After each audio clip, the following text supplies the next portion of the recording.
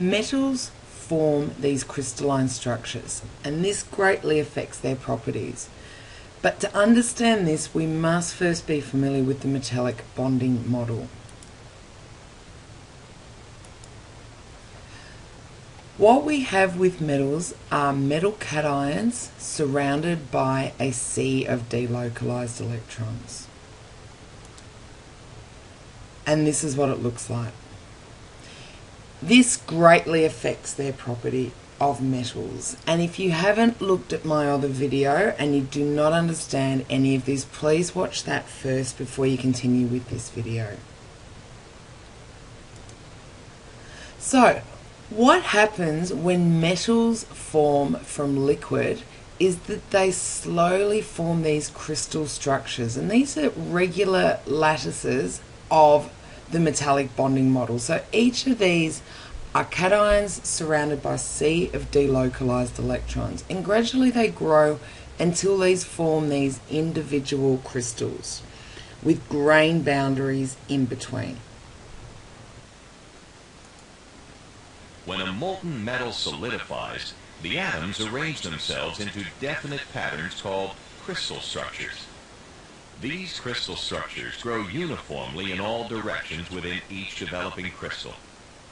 As the metal cools, these crystals are confined by the adjacent developing crystals, forming grains. The line of intersection between grains is called a grain boundary.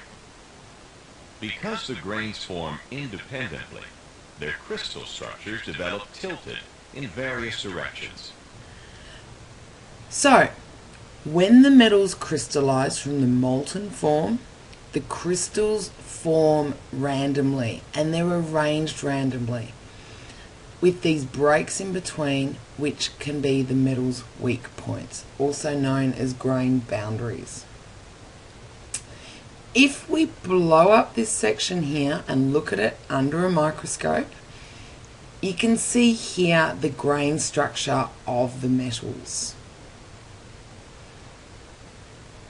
This is just these individual lattices of cations surrounded by their sea of delocalized electrons with the grain boundaries in between. So it's where these lattices have grown and they don't quite fit together perfectly.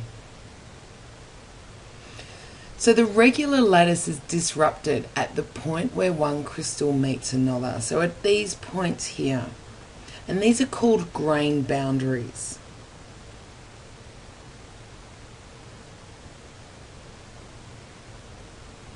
And it's the arrangement and the size of the individual crystals which affects the properties of the metals. These properties, importantly, are how malleable or hard or how brittle the metal is.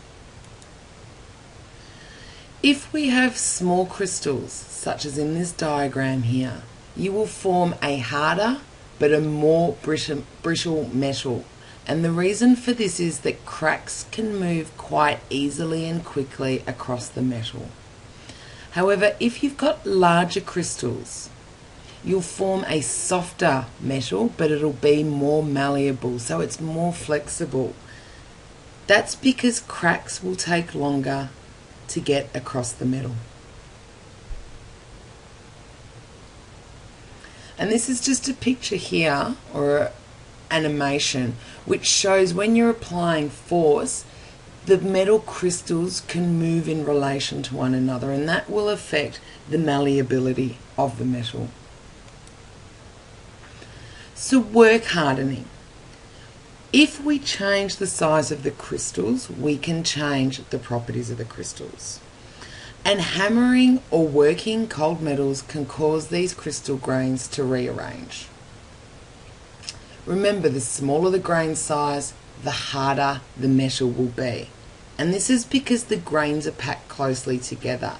However, small grain size also means these cracks can move easily across. So it's a much more brittle metal. Bending also rearranges the crystal grains, and if you get a paper clip and you bend it 5, 6, 7 times, it will eventually snap. This is because you're causing smaller crystals to form, and smaller crystals give you a stronger but a more brittle metal. Heat treatment. 3 types of heat treatment can also affect the crystal structure in a metal, and these are annealing, quenching, or tempering. And I'm going to discuss each of those. Annealing. Annealing involves heating the metal to a very high temperature and then cooling it very slowly. This causes large crystals to form, and with large crystals we have this type of structure here.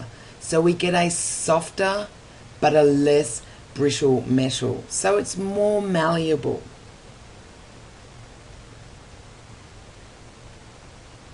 So we've got slow cooling here, and we've got larger crystals forming. So when we heat, these cations move apart from one another because they've got more energy, but when you cool them down slowly, they form crystalline structures. So we'll cool it down and they form these individual crystals. Slow cooling allows larger crystals to form. So annealed metals are more malleable and softer than a normal metal. Quenching. Quenching involves heating a metal to a moderate temperature and then cooling it quickly. So you'll often see this in the olden days with the blacksmiths, where they dip the hot metal into the water and you get that big fizzing sound. I like to remember quenching. Quenching, you quench your thirst, so it involves cooling quickly because you're trying to cool yourself down quickly. What happens here is that small crystals form. So you get this structure, and remember that small crystals will make your metal harder, but it will also make it more brittle because these cracks can form very quickly and easily across the metal.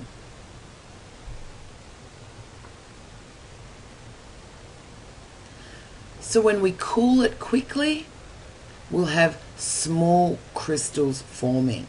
And here again, we're heating the metal, the cations move apart from each other, cooling it quickly gets these smaller crystals forming. The last form of heat treatment is called tempering, and this involves reheating the quenched metal but to a lower temperature. This reduces the brittleness, and this is what the samurais used to use to make their swords, which are some of the sharpest and hardest metals in the world.